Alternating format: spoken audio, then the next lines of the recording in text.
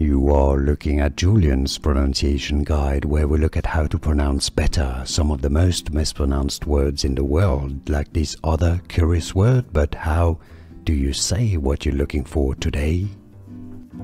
We are looking at how to pronounce these words correctly, and yes, there are two different ways of pronouncing this word correctly.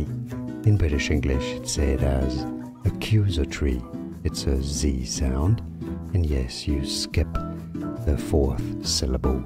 Accusatory is how it's said in Britain. Accusatory is how it's pronounced in the US though. Accusatory. Like this video if you found it useful. I appreciate the support. More videos for you here to learn more. Thanks for watching.